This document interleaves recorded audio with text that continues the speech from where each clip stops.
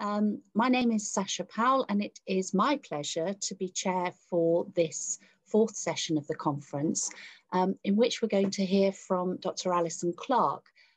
Alison was awarded a research grant by the Froebel Trust for a project which you can read about on screen, entitled Slow Knowledge and the Unhurried Child, Time for Slow Pedagogies in Early Childhood Education, a very exciting project, and picking up many of the themes from this morning's presentations. So without further ado, I am going to hand over to Alison and invite her to give her presentation. Thanks, Alison. Thanks very much, Sacha, and thank you for this opportunity to share this work in progress with you all today, and for the Froebel Trust for the opportunity to carry out this study, for which I'm hugely grateful. Sacha, can I just check, can you hear and see me? Yes, Alison, clearly. Okay, here we go. Children's time and how it has been governed has come under the policy spotlight in recent months. The catch-up narrative is being proclaimed loudly as we begin to emerge from this stage of the pandemic, drawing attention to what learning children have missed. This is being proclaimed particularly loudly, I think, in England and in the USA.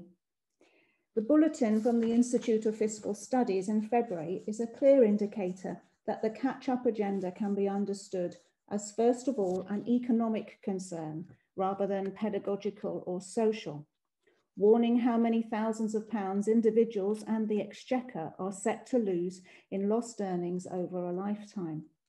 Here, children are viewed as human capital or future human capital within a neoliberal worldview, and the solutions proposed favour increasing learning time. As Luc Sibieta writes in the Institute of Fiscal Studies, we therefore need to think of big and radical ways to increase learning time. This could be extending the school year, lengthening the school day, mass repetition of the whole school years or summer schools. And there is sound evidence that increasing instructional time can yield positive effects. Given we're trying to compensate for half a year of lost normal schooling, such measures would likely be necessary for a few years. I am not in a position to advocate for any of these options, he says. Indeed, schools and teachers will probably have much better ideas of what is possible with the right resources.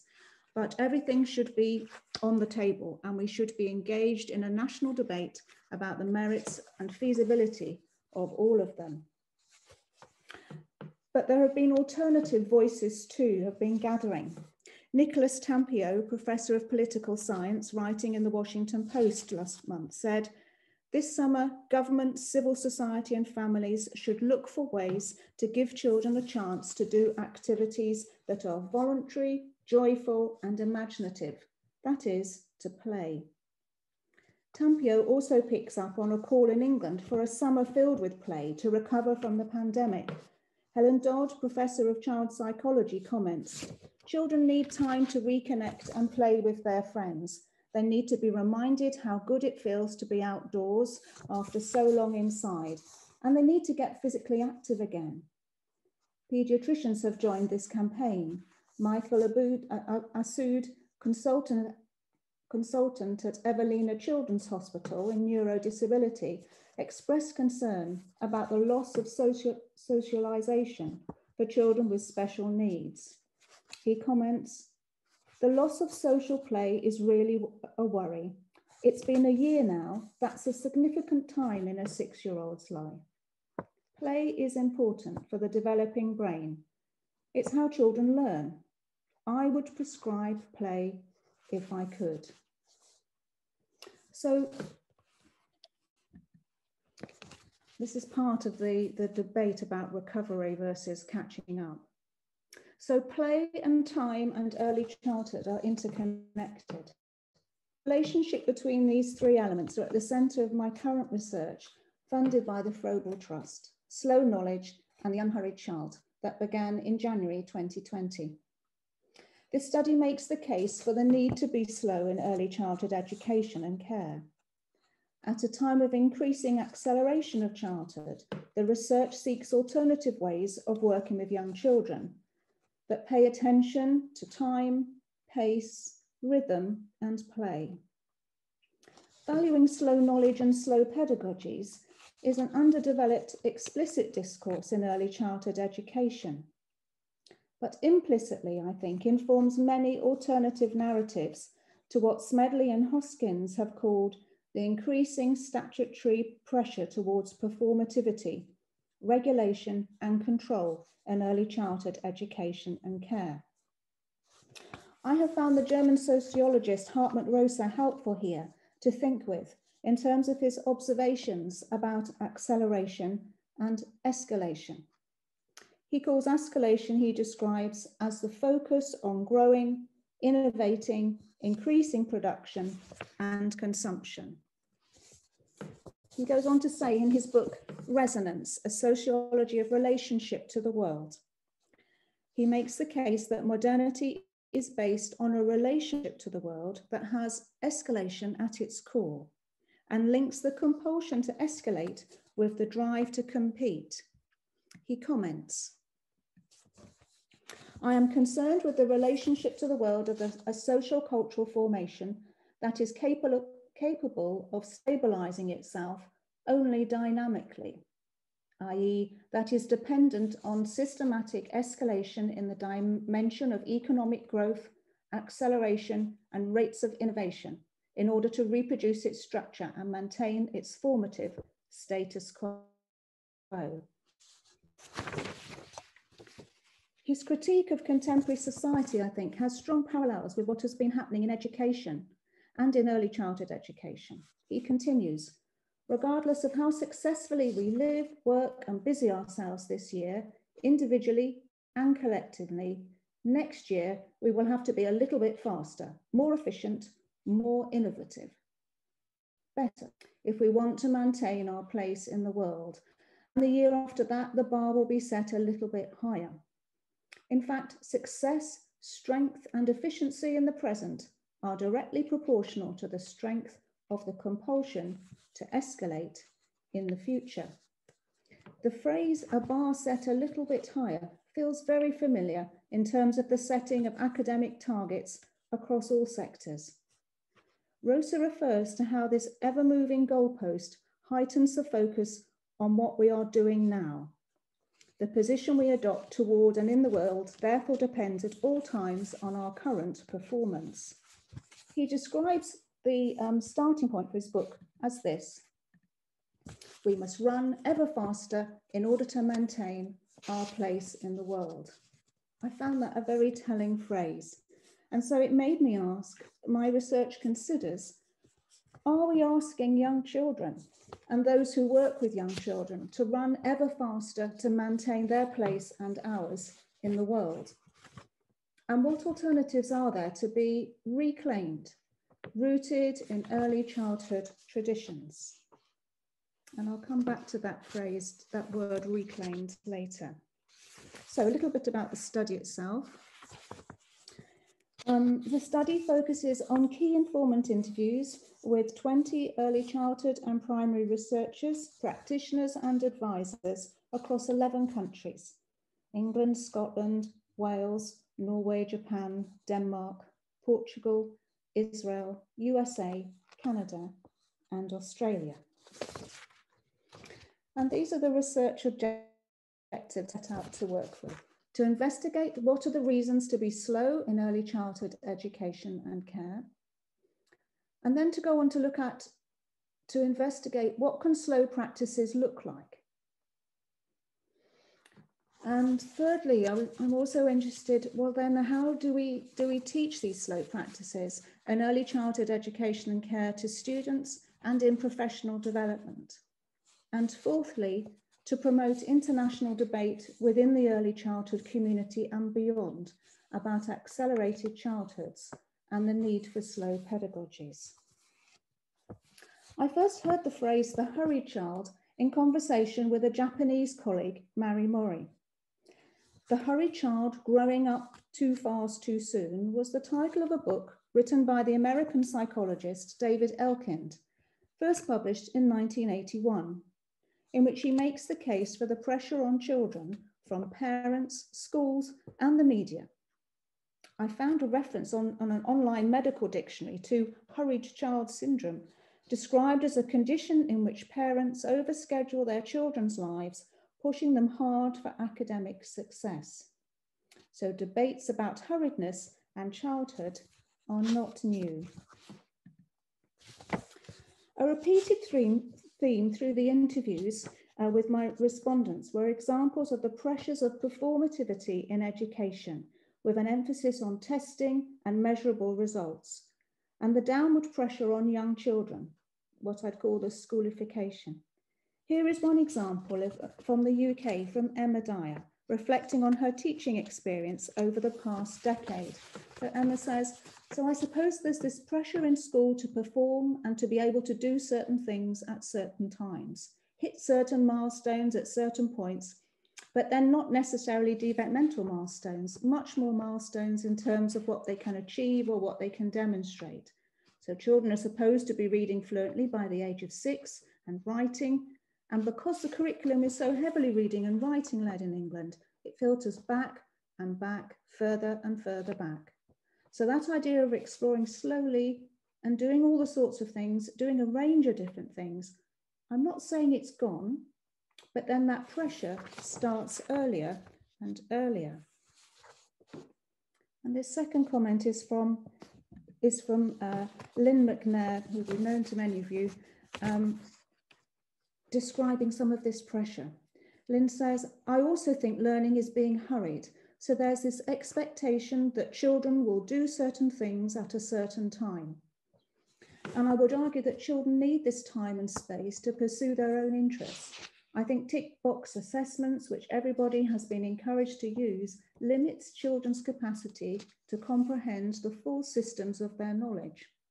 And again, some knowledge is valued over others, and it results in children being left or seen as left behind. And this is a big one, I think, for practitioners. So practitioners that want to fight the systems, they're up against the regulators' expectations of them, and there's a fear of reprisals. A further aspect of the hurried young child is the potential absence of what Lynn refers to as the time and space for children to pursue their own interests.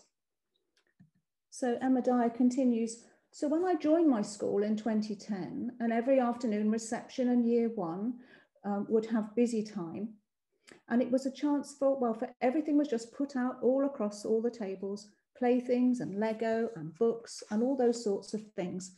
And they were given an hour or so to just choose where they wanted to play and what they wanted to do. And then by 2012, well, that was just gone because it was seen as a waste of time. It was interesting, the word busy anyway. I mean, the irony was that it was felt that the children weren't busy enough. They had to be more busy doing something more structured, really. So here we see a discourse of waste and efficiency in relation to learning, a sense of the need for time to be filled efficiently. So what might happen if we reconsider the relationship with time? The slow movement has been one response to accelerated living, beginning with the slow food movement. Oh, it's so difficult to say, the slow food movement, set up in opposition to fast food. Carl Honoret's popular book In Praise of Slow, that was published in 2004, documented the spread of ideas about alternatives to fast-paced living across different areas of everyday life, including food and education. Honoret describes the catalyst for his book as being a reflection on his time-pressed parenting and the lure of the 1-minute bedtime story. Here, a practice of relating to children is quantified and dictated by the clock. It is an example of acceleration. So what happens if early childhood education and care is explored through a temporal lens? And it's here, I think, that Froebel's ideas are very relevant. As Helen, who we heard from earlier, Helen Tovey has said, Froebelian educators create long periods of open-ended, uninterrupted time so that both children and adults can become deeply involved in play and other learning activities. Time is not filled, but is freed from all unnecessary interruptions. The use of adults' time is crucially linked here to children's growing independence and autonomy. The availability of time is therefore a key feature of a Froebelian environment. And I think we've been lucky enough to see many examples of that this morning through the music and through theatre and through the outdoor play. I'm interested here in this use of the words, the uninterrupted, the open-ended, and the deeply involved. And I think this has come out through many, many of my interviews. And particularly this phrase of Helen's, time is not filled, but is freed. A key Froebelian principle. Leibniz continues in thinking about Froebel and freedom. And he says, both these notions of freedom from something, freedom from rote learning and freedom from inappropriate teaching, led Froebel to a more positive notion of freedom, namely freedom for children to participate, to choose, to act, to observe, to play, and above all, to be allowed time to absorb new knowledge at their own speed of learning. And I think this is crucial when we're thinking about slow practices.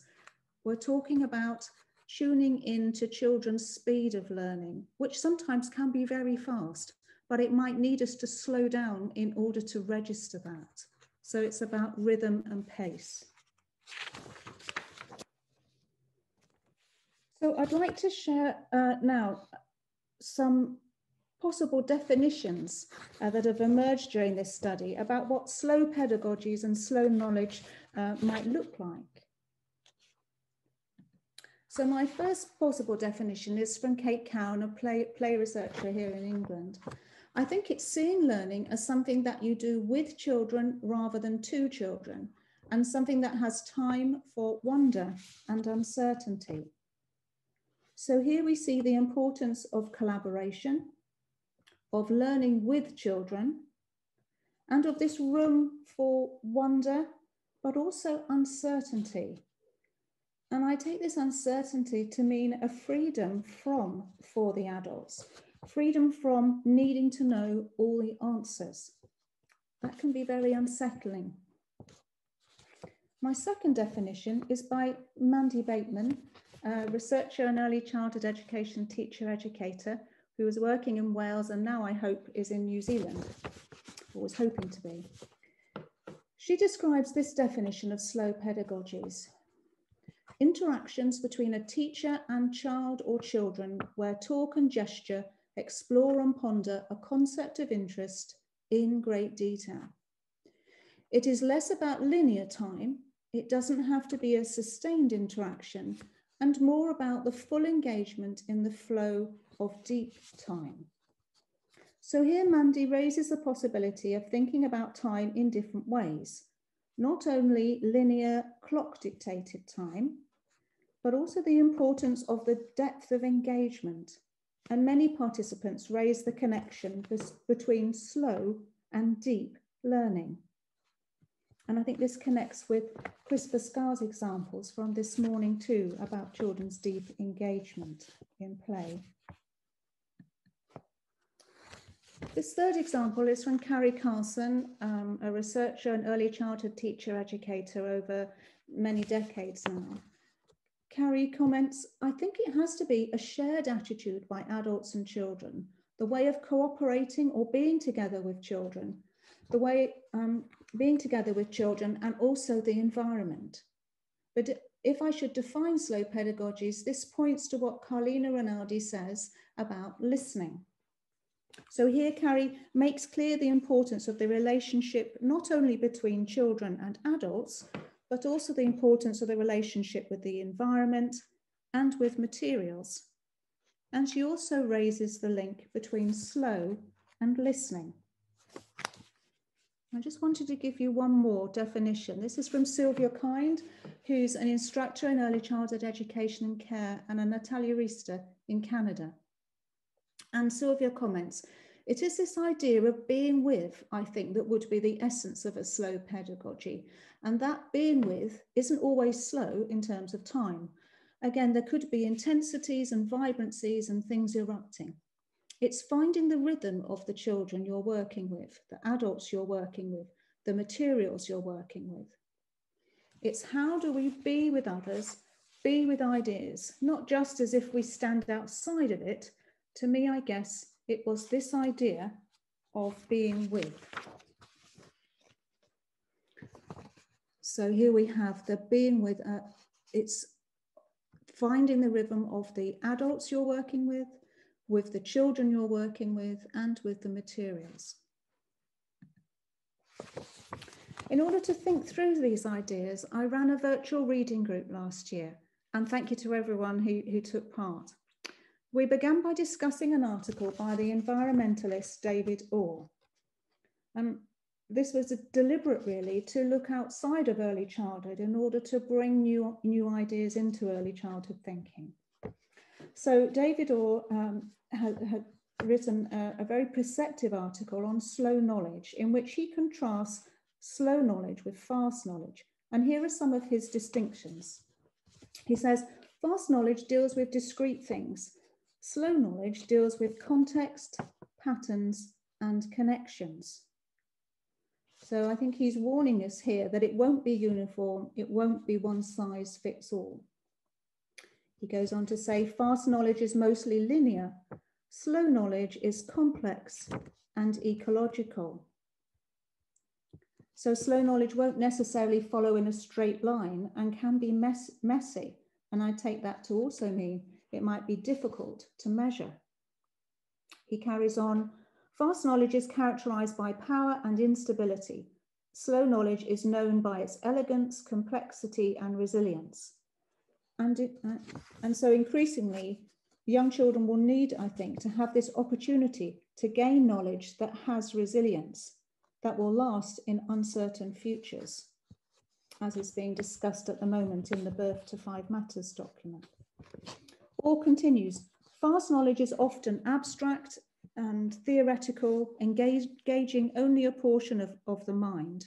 Slow knowledge engages all of the senses and the full range of our mental powers. Froebel, I think, would have supported such multisensory understanding of learning. And Orr concludes, fast knowledge is always new. Slow knowledge often is very old. This suggests that a learning community that values slow knowledge is not afraid to draw on traditions. Sometimes new ideas will emerge, but there is not always the need for the always new. Maybe it's about being more open to reclaim old knowledge. That word reclaim feels very relevant for early childhood education at the moment, as there is a great deal of accumulated knowledge about the way young children learn that has come under threat. So what do slow practices look like? I've chosen 3 examples to show you in the time available to give a sense of some of the slow practices that research participants discussed. The unhurried child outdoors, in the studio, and at lunchtime. So firstly, with the help of one of my respondents, Karen Jashapara, a forest school practitioner and artist in England, here's an example of a deep engagement with place over time. Karen's describing the Beaver Dam. And so the Beaver Dam, we are very lucky. The site is flanked by 2 tributaries to a river. The smallest one is like a stream, and there are lots of logs in the stream. They've always enjoyed kind of throwing more in or taking them out or scrambling it. The river is a huge magnet, and they had a story in their classroom about a beaver, which they loved. And so that was the thought it started with. And there's a promontory of a bank that was overhung with lots of trees and vines and forms a sort of cave. So they climb up into this sort of cave thing. And they have this teamwork when they're running down the river and they're finding huge logs. I've taught them to carry safely and stuff. I've seen them sort of doing things like role playing. So a very shy boy will stand like a sentinel and pretend that people have got to pay a toll to pass him. And children practice going over it. So one boy who's incredibly imaginative, but quite timid. And I said, are you sure you're all right to cross over? Because I've been very guarded about letting them cross the river generally, but this is different. And he said, well, if I don't try, I won't get anywhere. It brings that out of them, I think, courage and independence and a sense of authority, really. I think for me, this is an example of time not filled, but time freed. The second example is of slow practices in an indoor environment, a studio, engaging with materials. Sylvia, who we heard from earlier, and her students at the time commented, time lived in the studio was intense and immersive, and the processes were a result of many connections and intersections. There was a surrender of control, extended moments of pause, and practices of shared creation.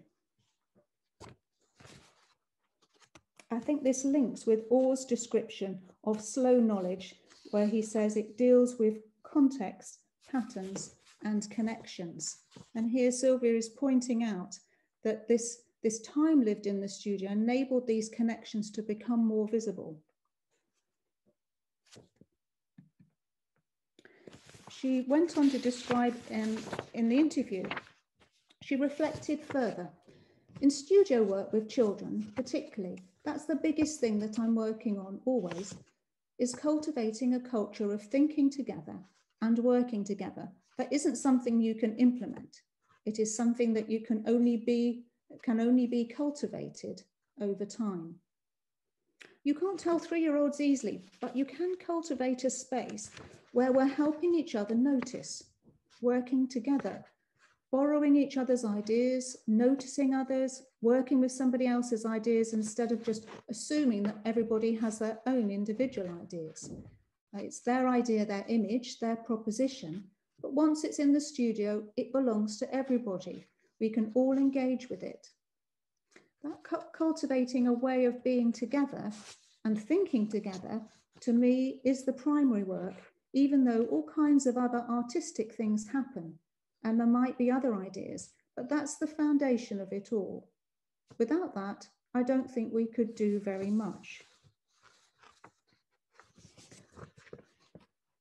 I particularly like the way that Sylvia here is drawing attention to the culture that she creates, because in order to have unhurried children and unhurried adults, it's also about an unhurried environment, a culture within early childhood education and care. But my third example takes us in a slightly different direction. And this is based on a project carried out by Deborah Harcourt, an early childhood consultant working in Australia. And it was with Deborah many years ago in 2004, I set up the special interest group on listening to young children for the ESERA. So I'm kind of intrigued that both Deborah and I are thinking about slow at the moment. So Deborah describes this project, which she calls the 11 to 2 project. When I'm working with an early learning centres now, that's where I start with the 11 to 2 o'clock. How can we make practice changes in that period of time where we slow everything down, where children have genuine choices about transforming tables that they had Play-Doh on maybe 10 minutes ago? So really slowing that practice down and having children engaged in that whole slow process themselves. So they become responsible for transforming the tables, resetting the tables for a new friend to come along, and making sure that the children are self-serving their own food. And we're talking about matching how your body's feeling with how much you eat. And then we lead that into rest time. And that children need to manage that as part of self-regulation as well. So let's slow that right down. So children in the centres that I work with now, and some of these children, these are 12-hour daycare settings, make a choice between my body needs a short rest, a long rest, or a sleep.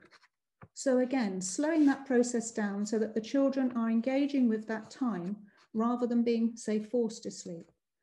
So that's kind of how I started, and then expanded on either side of that 11 to 2. And just starting to get other practices there, and how we could slow the welcome down in the morning, how we could have a morning meeting that really framed up a large block of uninterrupted time, how that then moved into a meal time. So really trying to look at the day in much larger chunks where the practices could be much slower throughout that period of time. So I think quite clearly through here, you can see Deborah trying to work towards children having much longer uninterrupted time for play. So there are many other examples of recognising slow practices with young children and adults have emerged during this study, demonstrating where different relationships with time can exist. And this has included thinking about some of these questions: how to be slow outdoors, how to be slow with materials, how to be slow with a book, how to be slow with children's photographs, how to be slow with pedagogical documentation. There's a lot of work happening on this at the moment with other researchers. How to be slow with video reflection, how to be slow with digital technology, and how to be slow with routines. So much to learn from each other about this, I think. But there are, of course, huge challenges in rethinking early childhood education and care in this way. So I just want to end with raising some of these challenges from my perspective. I think firstly, there's the question, well, okay, is this nostalgic? I think there is a danger that recognising old knowledge and talking about slow practices might be seen as a desire just to turn the clock back. But I think this is more about thinking differently about the clock and thinking differently about what is being valued. This is not intended to be anti-screen time or anti-digital play. I think one question is, can digital play also be a slow practice, a chance for young children to be immersed in an imaginative world, to dive deep? I think secondly, there's the question, is this elitist? There is a concern that making space for slow pedagogies may be easier for those with more resources or in the independent sector. In the current climate, this may be the case, but I think attention to slow is not intended to be elitist. Another dimension to this question might be, so how can slow pedagogies and slow practice, how can it slow practice down in order to reflect and address issues of social justice and inclusion, to really think through the experiences of children from a whole range of different backgrounds and abilities? And then thirdly, is this possible? Peter Moss, in his challenge to neoliberal education, has written about the need to speak the alternatives, to make these alternatives explicit rather than implicit. And in making these alternatives explicit and demonstrating where they are already happening, makes it more of a possibility for more young children and educators to experience less outcome-driven, more process-focused time. The pandemic has thrown into question many aspects of the educational system, including its focus on testing and exams and on the mode of learning. And Chris and Tony's research this morning around listening to young children's perspectives during COVID recommended the need to slow things down. So there are many challenges when thinking about change, but I would like to end by saying, I think slow has become urgent. Thank you.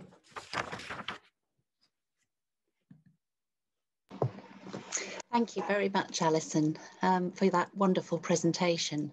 I think you've touched on so many topics that have been close to the heart of many of us over the period of lockdown, which seem to have become exacerbated during lockdown rather than have got better during lockdown. And indeed, many people were hopeful that the experience of the pandemic might lead to a complete change in the ways in which we think about or rather the government thinks about early childhood education and care, and that there might be an impetus for change.